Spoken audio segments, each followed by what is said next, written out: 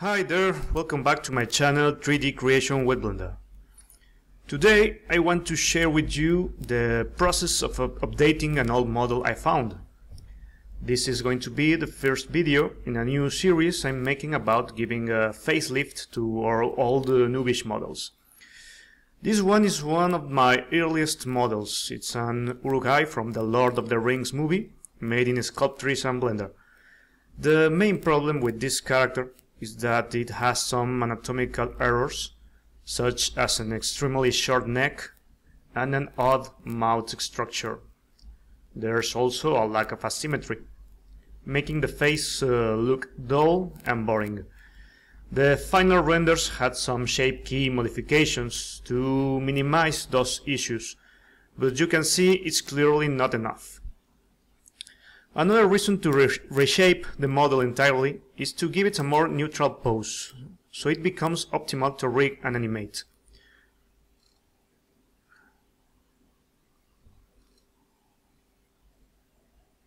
You can see here the asymmetry.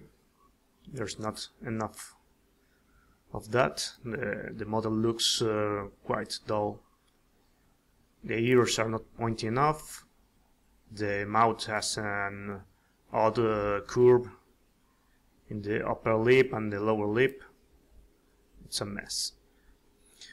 Okay, first thing I do is I get rid of the one half of the mesh so I can model using the mirror modifier. I have to separate the inside of the mouth, gums and teeth, so it's easier to work on each part.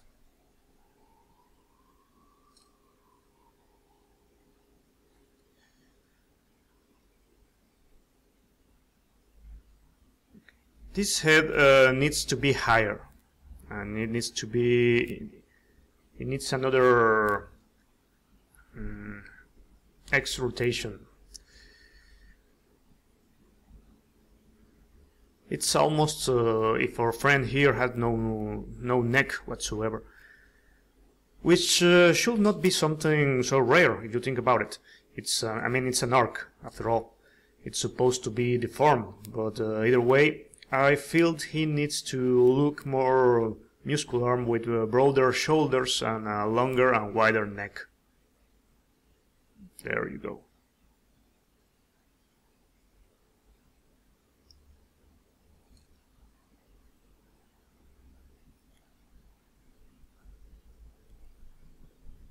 The eyes also need some work. I was using two separated objects for each eye, an internal mesh with a diffuse texture and an external mesh with a glossy transparent material. Both objects can be merged into a single one using two materials. Another thing to do is to combine all the UV layers.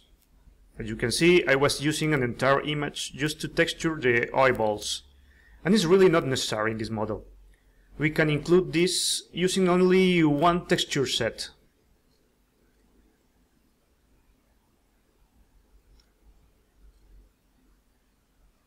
Okay, there you go.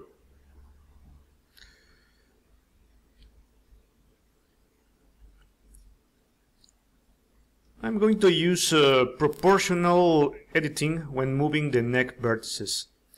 When I move a vertex, there is an influence area around it that moves with the rest of the vertices. You can change the area size and the fall off mode. It's the closest thing to using the sculpt workflow in edit mode.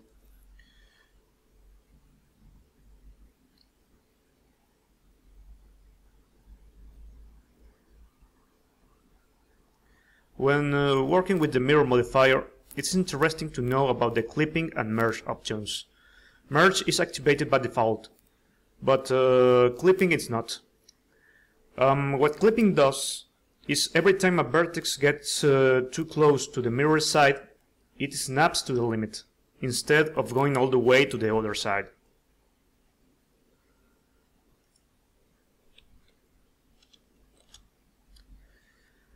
Right now I'm extruding the ellipse to create the inside of the mouth. if I scale those loops with the clipping option disabled, some vertices invade the mirror side. With the clipping option active, they will stop at the limit. If we are using the x-axis to mirror our object, this will be the limit, the 0 coordinates. There you go.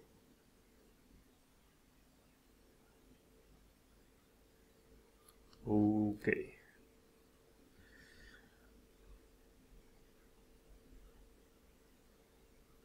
That's it. The mesh needs a lot of fixes. Maybe we could be talking about a complete makeover. There's a lot of unnecessary faces in the forehead, there's a high number of polygons in areas that doesn't need that much, and on the contrary, there's areas that could use a little bit more. Okay, so let's start with the eye loops. There's obviously some unusual loop structure there. There's quite unusual. Sometimes it's better to just delete the whole area and start it over again.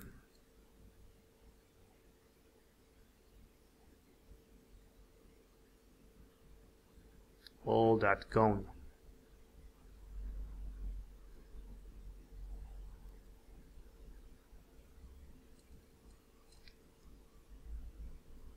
Yes, this is a problematic area.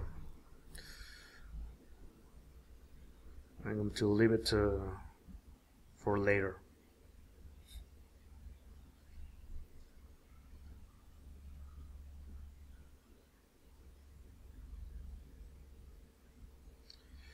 Okay.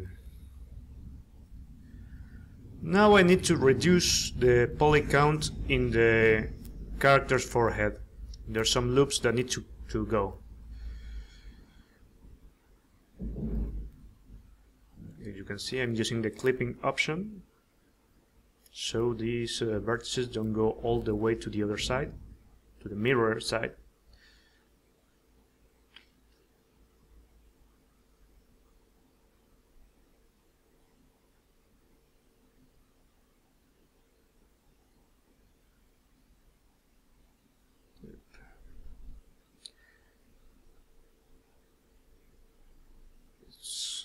That loops need to go. That whole loop needs to go. Okay, delete it.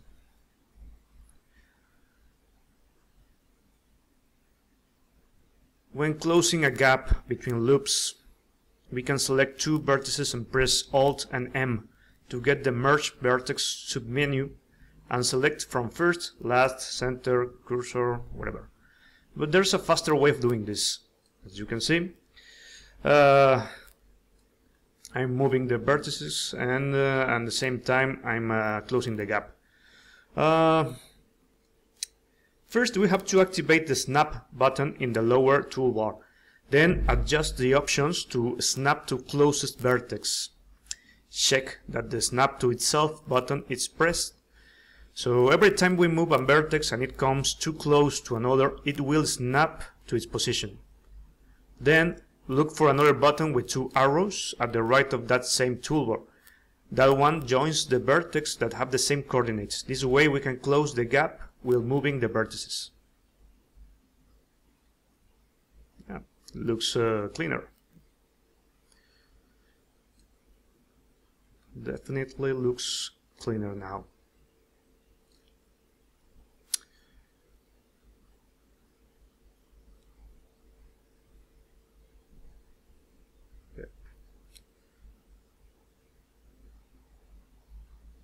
Gonna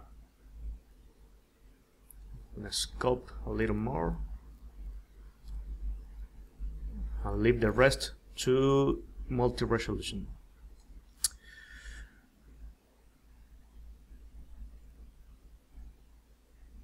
Yes, I think that's it. Okay, well, that's it for now. In the next video I'm going to show you the new sculpt work using the multi-resolution modifier. Thanks for watching and don't forget to subscribe. Until next time.